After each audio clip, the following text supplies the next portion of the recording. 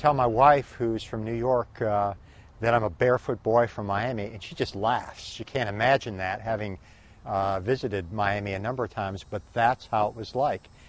And the trail was like that. You'd get on 41 off of Biscayne Boulevard, and you drive just a few miles west, and suddenly there weren't any buildings, and you were in the Everglades, and there'd be these Seminole Indian villages, and you might stop there, and I mean, it was like no place else.